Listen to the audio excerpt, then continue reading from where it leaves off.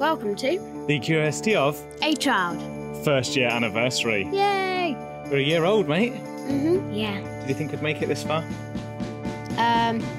Well, yeah, probably. And have you enjoyed it? Yeah. And me. We've had a few moments, haven't we? Creative conflicts. But I think you've done very, very well. Yeah. And so do other people, because we're actually going to feed our egos a bit and read some reviews, aren't we? Yep. Do you want to read the first one? No. No? Okay. The first one's from Ned Donovan. And he says, "What a podcast! Sometimes ideas hit the perfect connection between intent and execution. And this is one of those. A must listen." Pretty good. And I've got another one here by James. Do you want to read this one? Okay. This is a fantastic podcast. I love the relationship between father and son. The educational journeys that they take really do transport you back to when you were learning about castles or Egypt. I have also suggested that my partner, who is a teacher, recommends it to her primary school students. That's right. We might actually be on the curriculum in schools across all lands. Yay! And we actually had a review from France the other day, which I liked. And this is from Marin. "Wakes up the curious child in you." Oh, wait, I need my French accent. Oh la la. Wakes up the curious child in you. That's not French. Well, it's the best I can do, okay? Okay. Quite interesting facts. I like the way the stories are brought so anyone can understand it easily, which is a plus for a non-native English speaker. So thank you very much for that one. And we've got one more. Do you want to try reading this one? So this is from Pretty good. And they sent a poop emoji, space invader emoji, alien head emoji, eye emoji, and brain emoji. And then said, "Who?" When you have nothing to listen to. Yep, so thank you very much. And they still rated us 4 out of 5. Yeah. It was so good. So how many hours of podcast do you think we've created? I think we've created overall about 8 hours of podcast. More than that, over 9. And this will actually take us up to so 10 good. hours this episode. And I reckon we've probably got about 22 trillion words that we've spoken, using my amazing math skills, which you know from my Halloween episode, or our Halloween episode, rather. Yeah. Do you think you've learnt lots? Yeah, I've learnt how to do brain surgery. I've learnt that you're terrible at maths. I've learnt about more things. Okay, anyway, with that out of the way, should we get on with the show? Yeah, on with the show. So you've been looking at painting pigments at school, haven't you? Yeah, it's been our homework. So what is colour? It's just light, isn't it? That's right. In 1704, Sir Isaac Newton published a book called Optics, and it contained the first ever colour wheel. And I've got a painting of him here, and what's he holding? He's holding a prism, and the light's being refracted. Being reflected into its different wavelengths, yeah. Yeah, and it's making it like a rainbow. We've got a prism, haven't we? Yeah. And what do you notice about the colour that you get from a prism? The colours are very bold, strong colours. Exactly, they're pure though, aren't they? When Sir Isaac Newton made his first colour wheel and was looking at light, it was actually during an outbreak of the bubonic plague. So he was isolating at the time. Yeah. So a bit like many people are right now, isn't it? Yeah, we're lucky in Guernsey that we don't need to. Yeah, not too much anyway. So I wonder what other discoveries people are doing right now. Yeah. So there's his book there, which is called Optics, or a treatise on the reflections and refractions, inflections and colours of light. Also 2 treatises on species and magnitude of curvilinear figures. And we'll have a picture of that in the show notes. So would you like to see his colour wheel? Yes, please. Okay, are you ready? Be prepared to be amazed. What's missing? The colour. Yeah. So Isaac Newton's colour wheel had no colour. But we know that colour isn't a wheel, is it? It's a linear scale measuring the wavelength of light from red to violet. But one of the colours is missing, isn't it? Yes. Pink. Yeah, and why is that? Because pink isn't a colour?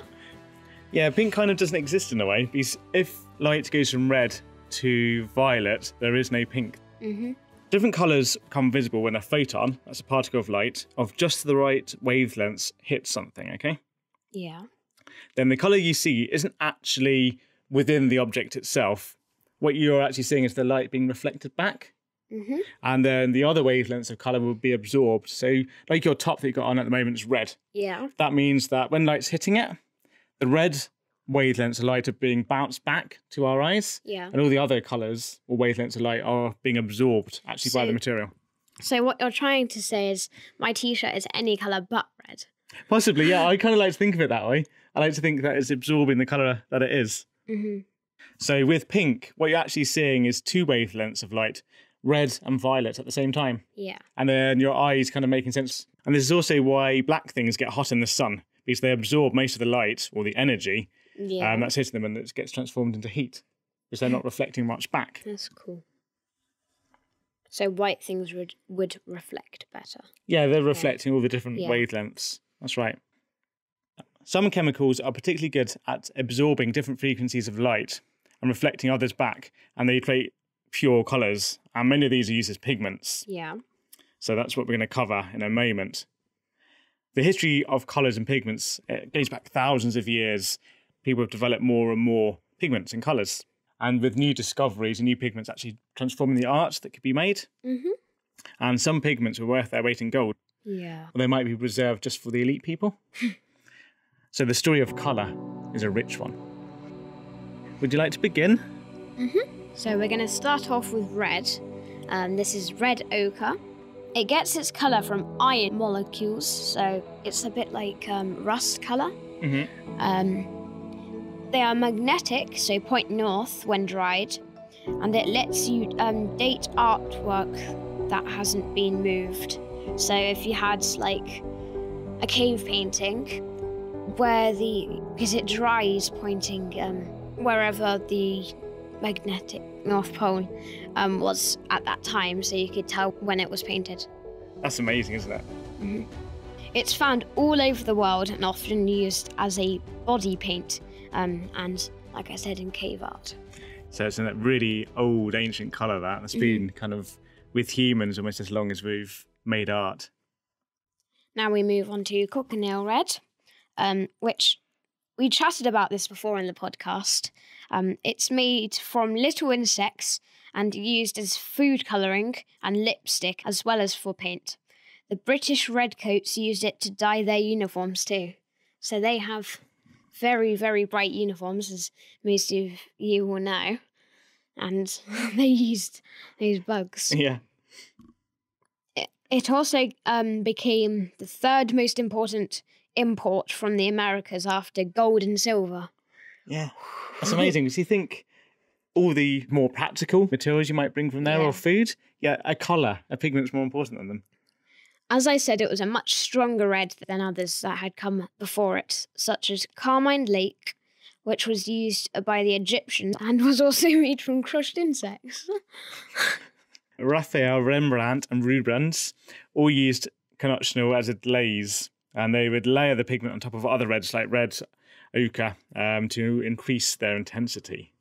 It might be used quite sparingly just to enhance other reds. Yeah. And here's a picture of a British redcoat. You can see where they get their name. But I think the most brilliant red is vermilion. It might be one of the most dangerous too. Really? Yeah. I mean, it doesn't spill any blood, probably. Yeah, blood red I think is the most dangerous red. Yeah. It's thought the Chinese were creating vermilion in the 4th century BCE, but it wasn't widely used in Europe until much later. Yeah, that's right. So there's a Persian alchemist, whose name I'm going to get wrong here, Jabir Inab Hayyan. I apologise to him. And he described how vermilion was made in his book on colour recipes in the 700s. And he said that mercury and sulphur were mixed together, forming a black compound of mercury sulfide. This was then heated and vaporised and then recondensed in the top of a flask. The vermilion was then taken out and it was ground. At first it was almost black, but as it was ground it became redder and redder. So basically what they're trying to say is If you crush anything, it turns red. Yes, certainly with the insects. Mhm. Yeah, so this Italian Renaissance artist called Cennino Cennini, brilliant name, he wrote, "If you were to grind it every day for 20 years, it would keep on getting better and more perfect. The more you ground it, the redder it got." It did have a couple of problems, though. One was that after a while, it could return back to its black colour. So some old paintings, they've lost that vibrance they would have used to have had. Like if they used it on a red coat, it would be a black coat. And as it was made from mercury, it is toxic. Oh well. On to our next colour. Orange. After red pigments, the orange ones seem a bit boring. Many of them came from plants, like turmeric. Mm-hmm. The seeds of the annatto plant have long been used in Central and Southern America for body paint and to colour fabric. And turmeric is used to dye Buddhist monks' robes, which we covered on episode 1. We did our first ever episode just over a year ago. Yeah, so if you want to know more about the history of turmeric, then go have a listen to our amateur first episode, although I felt quite amateur at the start of this one. Okay, so we move on to brown. There are lots of brown and earth colours mined from the ground or made of clays. They were often named after the location where they were found, such as Siena and Umber from Siena and Umbria in Italy. Sienna. Yes, Siena. Sienna. Siena. Now, I'd imagine that some of these colours that they were producing back then, they would have varied quite a lot when they were mined or when they were made. So perhaps the purest, most consistent colours would have been even more expensive than the rest. Because you could imagine an artist doing a painting and he's run out of his red or his brown or something and he needs to do some more, but he can't get an exact match. Yeah. Because you just dug it up from the earth or crushed a few insects to make it. But where else can we get brown from? Cuttlefish. Yes, cuttlefish. I think I might have mistyped that. Yeah. Cuttlefish. Cuttlefish, thank you. But there's no such thing as a flish. No. Have you ever seen a cuttlefish? I mean, I've seen dead ones thingies. Have you seen the white kind of, the things that budgies like eating, as you find on the beach? Yeah, so what colour do we get from cuttlefish? We get sepia, a light brown from their ink. So they have a light brown ink. Mm-hmm. I don't know if it looks different under water. And maybe because water's bluey coloured when it mixes with the brown or the light. Anyway. So from orange to brown to... Yellow. Can I do this one, please? Permission granted. Thank you. Okay, this is amazing. In Zambia, there's a cave near a place called Twin Rivers. And this is where they've actually found the earliest ever pigment production. And it dates back about 350 to 400,000 years. Wow. That's nearly as old as Granny. That is actually older than Granny. What? No. Yeah, seriously, it is. It is. Sorry, Granny. And then the colours that they found ranged from everything from yellows to purples. And it's believed that they would have been used for body art, as the earliest found cave paintings were only 35,000 years old, only. But what's most amazing about this discovery is that it actually predates modern humans. So it wasn't Homo sapiens doing this, which is incredible. And it also hints... It was cave bears. Maybe. Yeah. And it also hints that maybe people or early sort of proto-humans back then had maybe some form of language or symbols that they were using. Yeah. So that's incredible. That's like, not you and me. That's like writing, but in pictures. Yeah. So drawing. I don't think you understand how amazing I'm finding this fact. It's incredible. This is before humans. Or modern humans. Super. Or maybe they showed it like they're almost level. They might have had some societies, and then if you had yellow body paint, you were very powerful. If you had brown body paint, you might have not been so powerful, like a pauper. Maybe, yeah. Well, some of these pigments are very expensive. Yeah. Should we move on to our next yellow pigment? Yeah. So what happens when you feed cows mango leaves? You can create a pigment called India yellow from their urine or pee. So, bovine urine. Now, the British painter Turner, he loved this colour so much that some people said his paintings were afflicted by jaundice, which is kind of when your skin goes yellow in the eyes and things. But there's actually some debate about how true the source of Indian yellow is. There's also a rather cruel practice. So not everybody thinks it was created this way, but there's some evidence to say it was. A lot of the time it seems the pigments were actually from other sources. Yeah. But wasn't it, they made it by feeding cows mango leaves and then making them go pee-pee on like a special soil or sand. And yeah. I guess, yeah. And the sand could have been a bit like the pigment.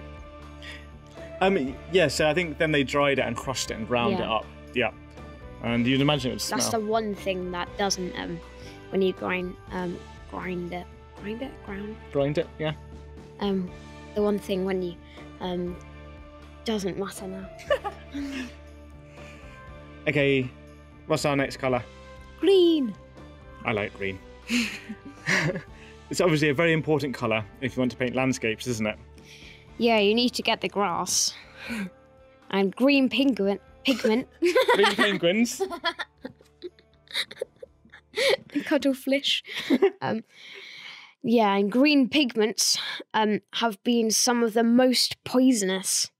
Okay. That's why if you have like poisonous liquid in a scientific lab flask, oh, it's always green, isn't it? Yes. And glowy. Yeah. In 1775, Swedish chemist Carl Wilhelm Scheele invented what's known as Scheele's green. Scheele's green. Scheele's green. Scheele's green. Scheele's green. Why do we do things with all these complex names? I don't know. Now, it was a bright green, but it was also deadly as it contained arsenic. But that didn't stop it becoming very popular in Victorian times. Yay! Because everything's popular in Victorian times.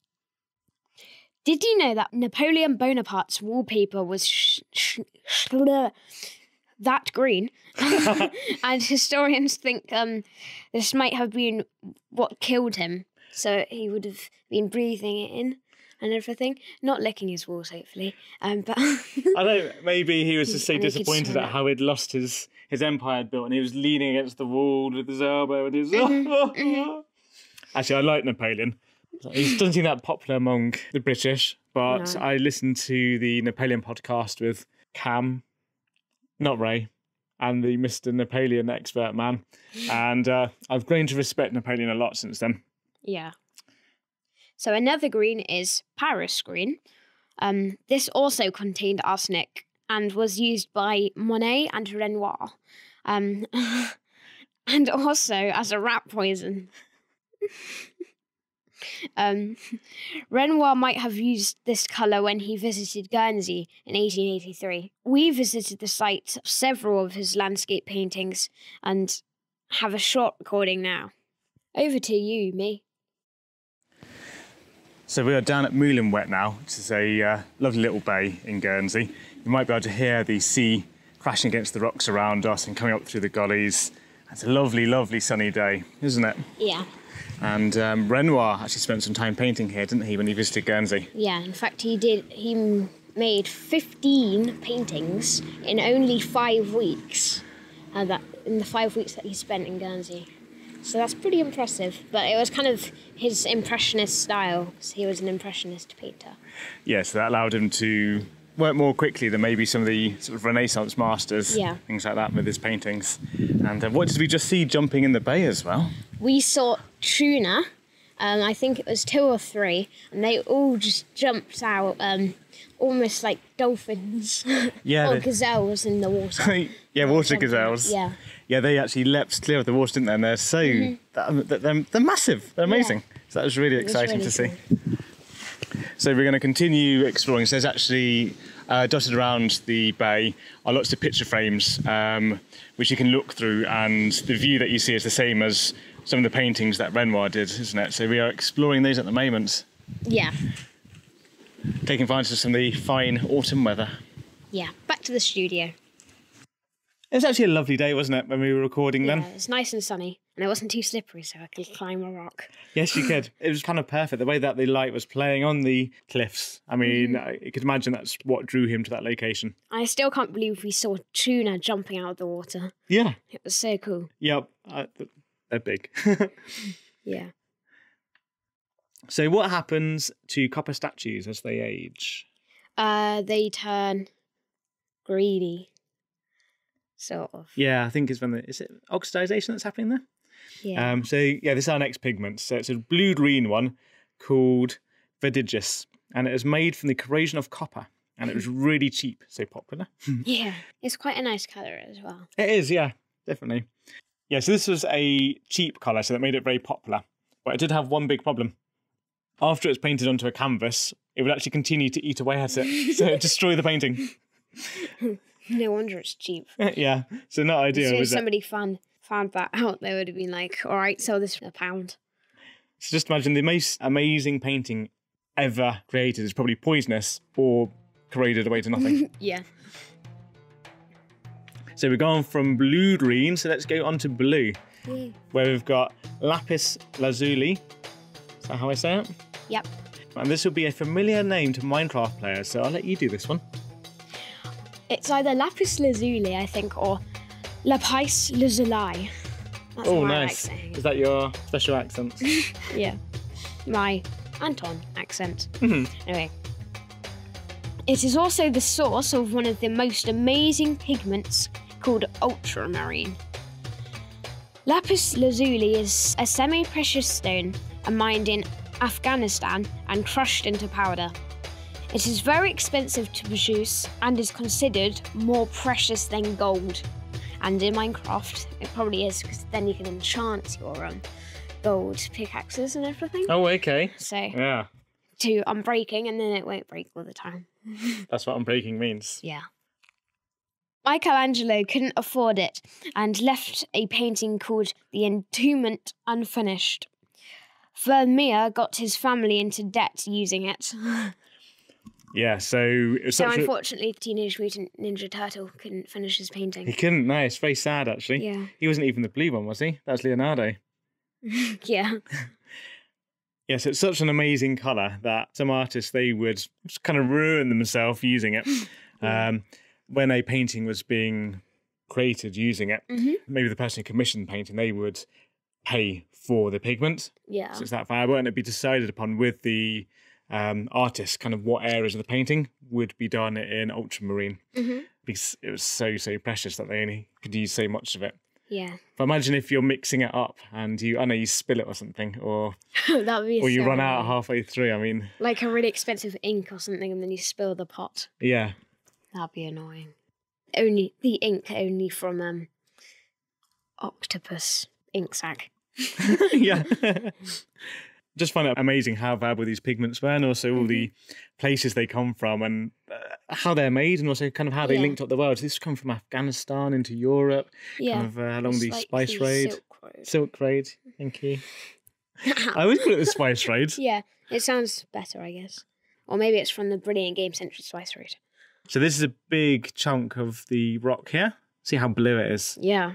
I mean, It's got lots of different shades. So I guess every paint wouldn't be exactly the same exactly. shade. Almost, well, same with all of them probably. Yep. But now you can get some more similar. How does that form naturally, though? It's incredible. I don't know. Okay, so let's go on to our next colours. Violet and purple. Yeah, so to be born in the purple was an idiom given to the children of Byzantium emperors.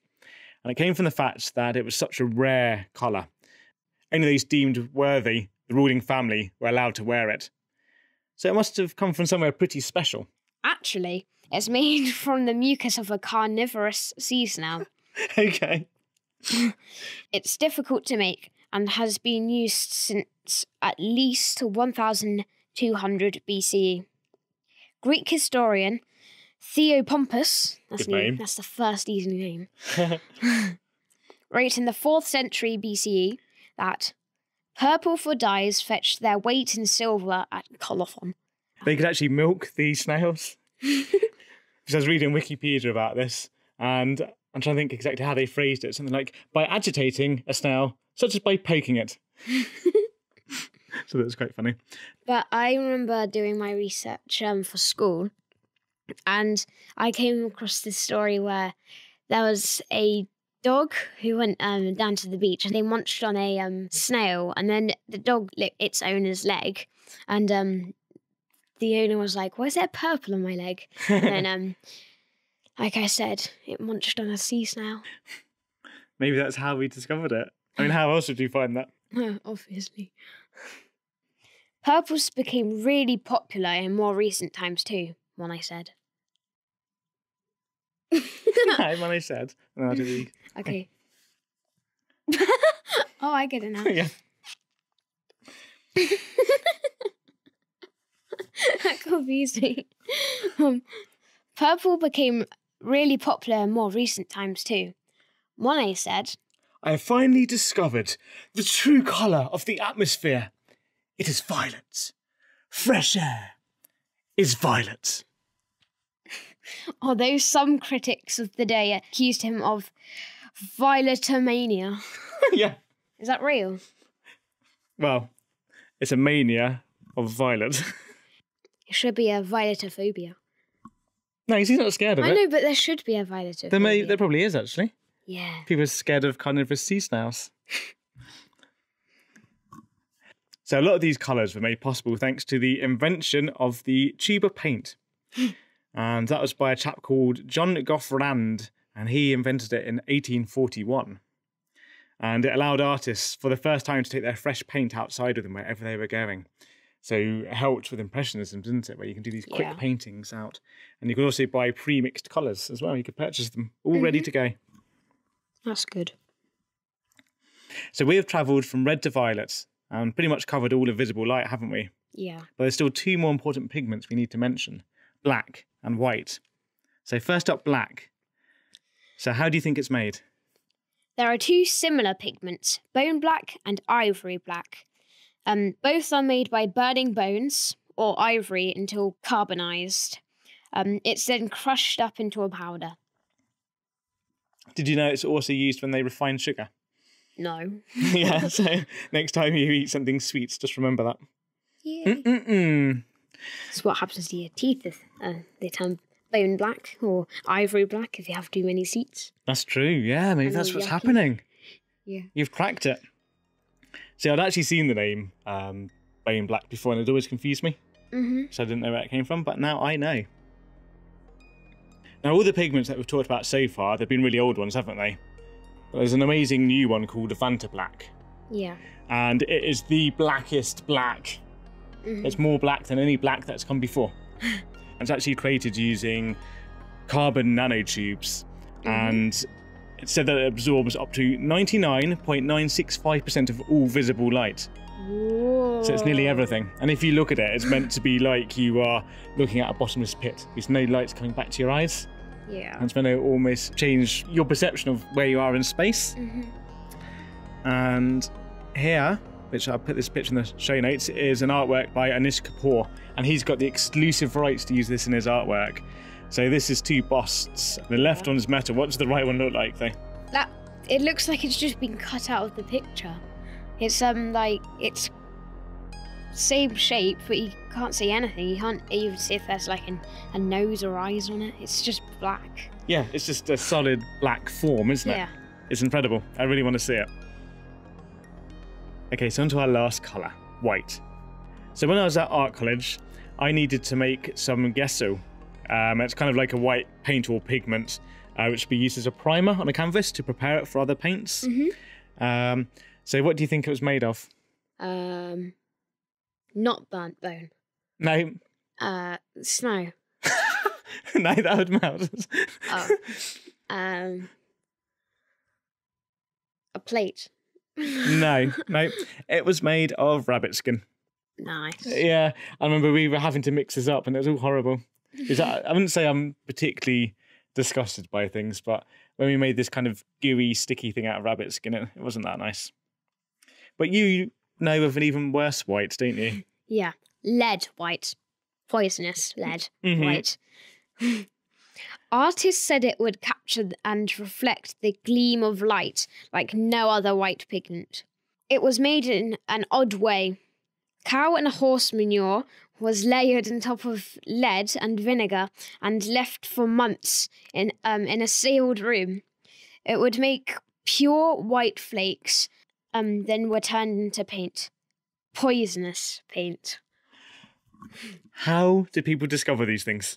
But in Tudor times, they used it as like makeup to make them look paler. Who was very famous for that? Elizabeth I. Yeah, and what did it do to their skin? Bad things. Basically ate it, didn't it? Yeah. And made it all pockmarked and horrible. Yeah. So they must have had to put more and more on each time to cover it, like you're plastering a wall. Anyway, over to you. Thank you. See, I don't know how people discovered all these pigments, because what we've got crushed insects, we've got Burnt bone and crushed burnt bone, yep. We've got rust, mercury and acid or whatever it was. Sulfur. Yes. We've got cows weighing on things. We've got snail mucus. We've got Afghanistan stones. Yeah. It's incredible. So in pigments, you're capturing kind of the progress of human civilization and technology. Now, in 2006, around 7.4 million tons of pigments were marketed worldwide. And in 2018, the pigment market was estimated to be worth about $15 billion. So it's still very valuable today. Yeah. And we tried to make some of our own oil paint, didn't we? So which dangerous pigments did we use? So we used pastels. Pastels, yes. Yeah. Or pastels, as most people call them. Unless you are a true artiste. Yes. And we're not, so pastels. So how did we make our paints then? So we kind of grated almost some pastels into a powder. And then we added some walnut oil, just a few drops, and then mixed it all together. And that made a nice paint. But when we tried white, it didn't work so well. So really, the best oil to use is linseed oil, but we couldn't get hold of any of that. So walnut oil was also used by artists when they used to make paint. And the actual process is really time-consuming, isn't it? Because our paint took a few minutes to make. But then... There must have been some longer ones. Yeah, it could take hours and hours to mix a paint, because they would have to grind up the pigments and then they'd be mixing it with an oil. And obviously, for a proper painting, you want it to be fully mixed. And plus the 10 years of training to mix it. So an apprentice to an artist, he might train for years before he even gets to do any painting himself. And you might just be told, okay, you can't mix paint, so you can't paint. Maybe, yeah. Or if you drop that special bit of ultramarine, you're out of the academy. That's it. Never to be seen again. Yeah.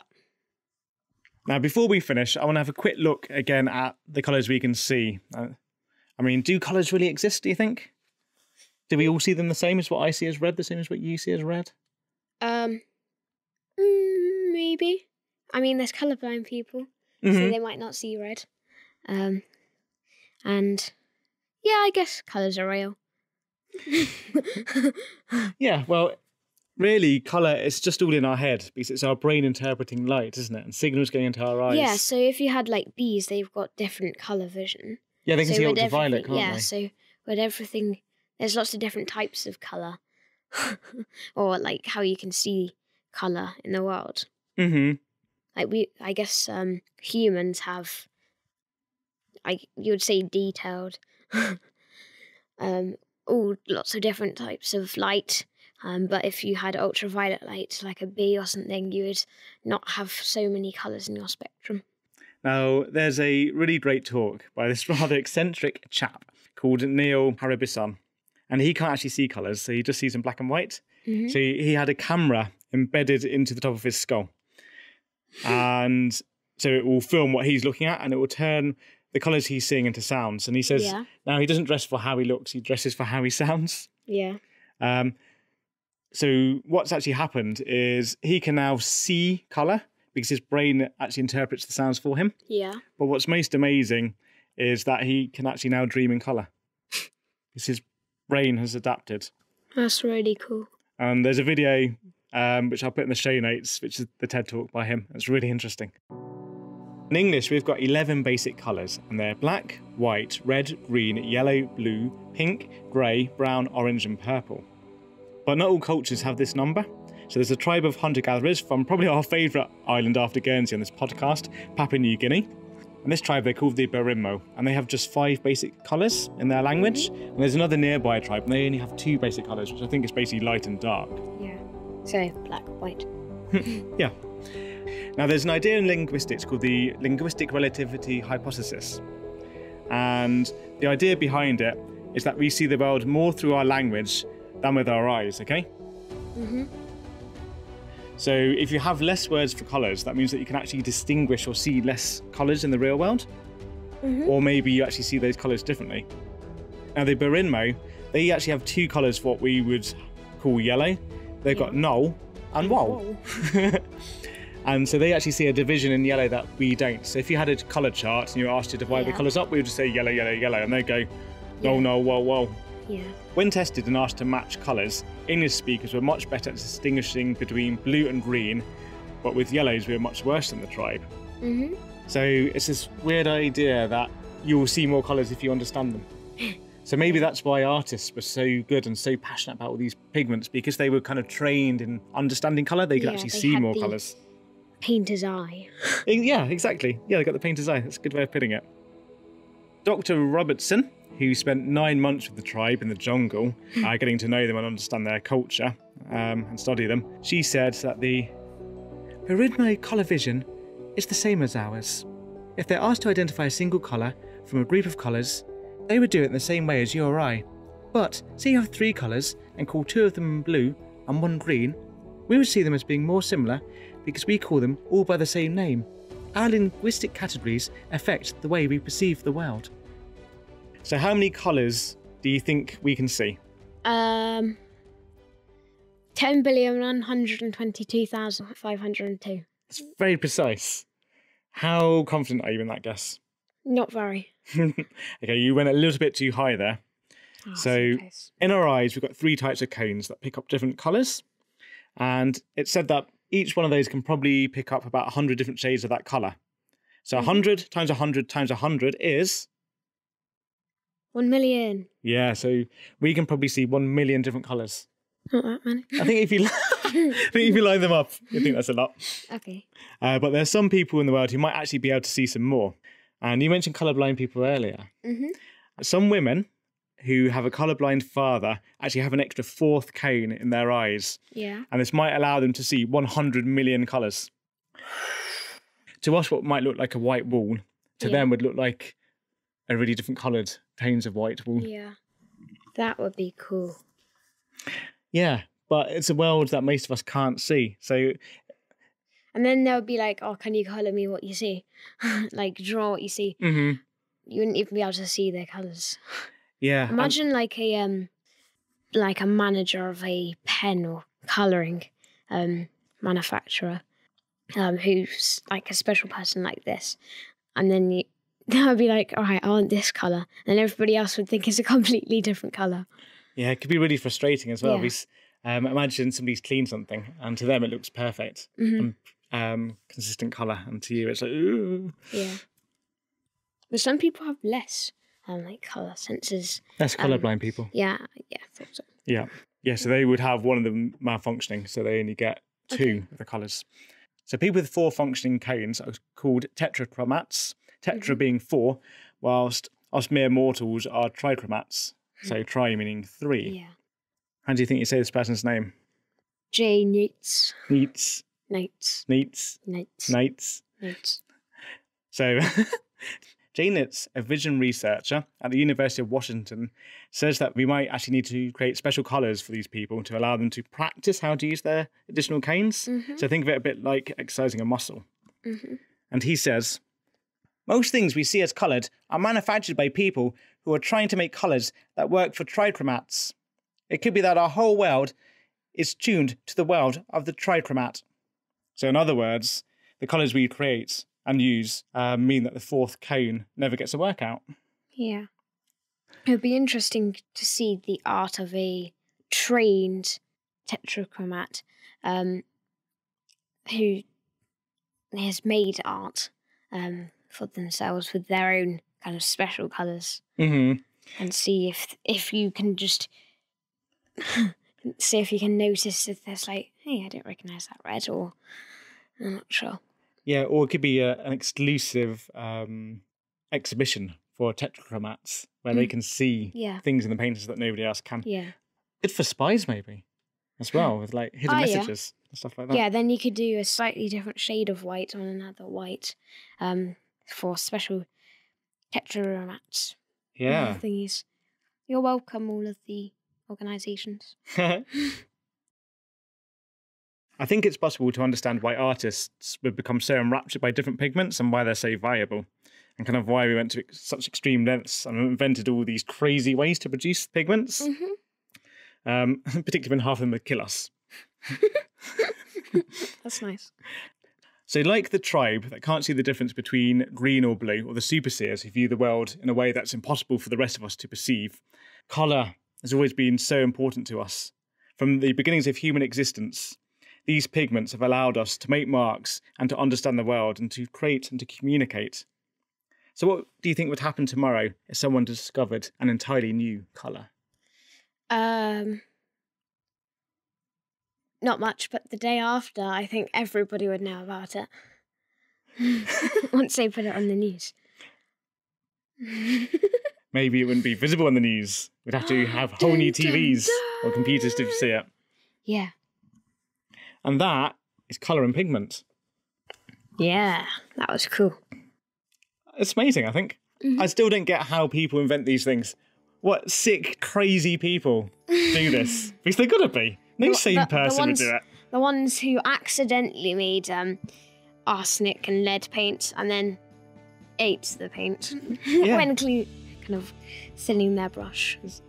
I guess at the time, we knew that some of these things were poisonous, yet that need and that desire to use this pigment and create that artwork and have these beautiful colours was more important than life. Really, wasn't it? Insane.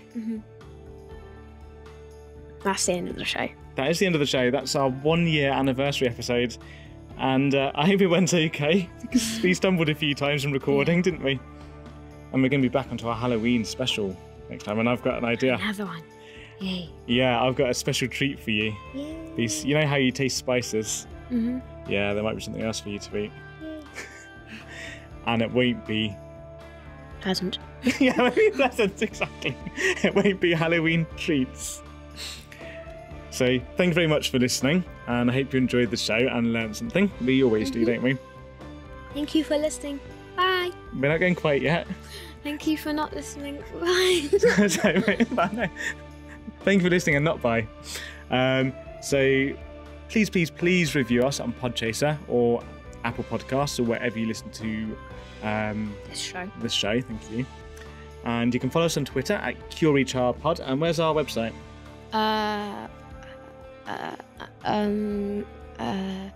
On any good web browser. Yep, I recommend Firefox. You can find us at thecuriosityofachild.com. And I also started work on some merchandise, so look out for that soon. Yay. So thank you very much. We're getting t-shirts. We're getting t-shirts and mugs. Yeah, and possibly shower curtains. As another podcast is a shower curtain. Bye. Bye. Thanks for listening.